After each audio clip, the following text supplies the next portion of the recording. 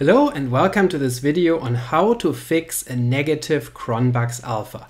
My name is Geiser, I'm an instructor with QuantFish, and on this channel I present weekly statistics tutorials. I usually talk about multivariate statistical methods including factor analysis, structural equation modeling and latent class analysis, and also sometimes about measurement and psychometrics related topics including classical test theory topics and item response theory topics. If this is something that interests you, then please consider subscribing to this channel.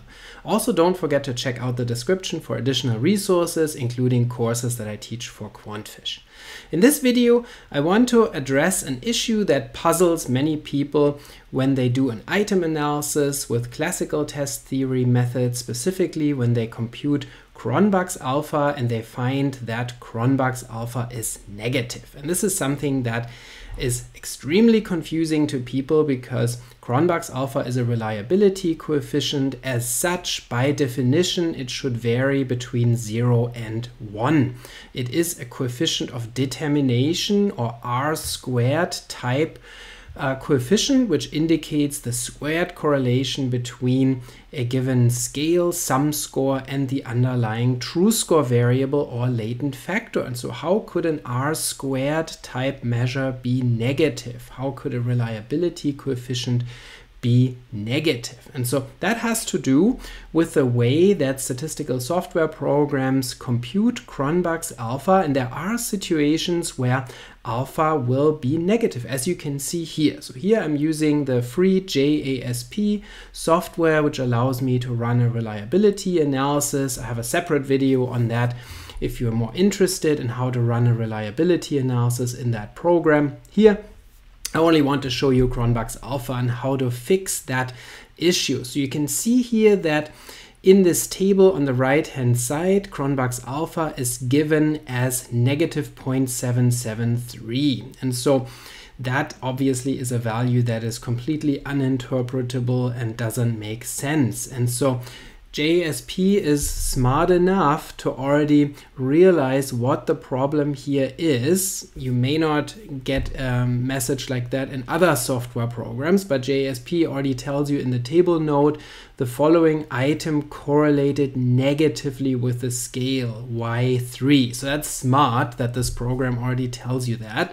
And that's exactly what the problem is. So in this scale here, we have one indicator variable or one variable that is negatively correlated with the other variables. And so we can see that by computing the correlation matrix for, in this case, the three variables that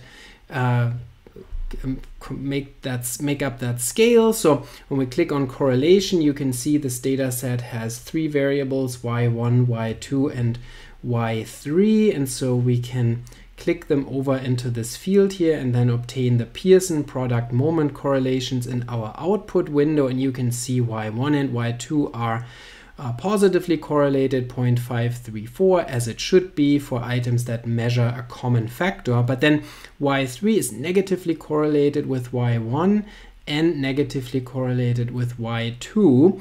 Those are all strong correlations, and the fact that y3 is negatively correlated is what causes Cronbach's alpha to be negative. Now, how do we fix that problem?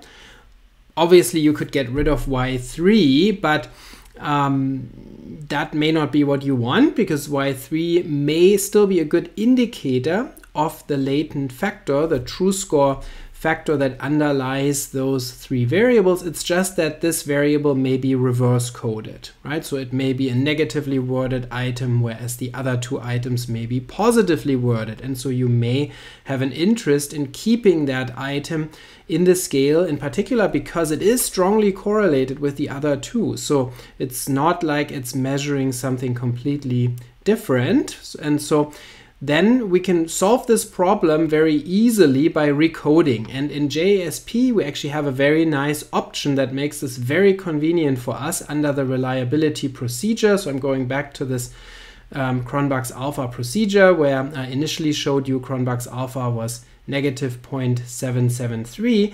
And so the nice thing about JASP is that in this reliability procedure, there is an option for reverse scaled items. And so you can just simply indicate that Y3 should be recoded. It should be positively correlated with the other two. And so when you indicate that Y3 is the reverse scaled item, then you'll see that on the right hand side the output file for Cronbach's alpha gets adjusted, and then the Cronbach's alpha is 0.791, which makes a lot more sense. So there's a strong reliability, or relatively strong reliability. 79.1% of the variance in the composite score of those three variables is true score variance, and only about 20% of the variance in the composite is error variance, and that makes a lot more sense than a negative Cronbach's alpha of negative 0.77. So that's the solution to the problem, is when you have a negative Cronbach's alpha, it means you have to recode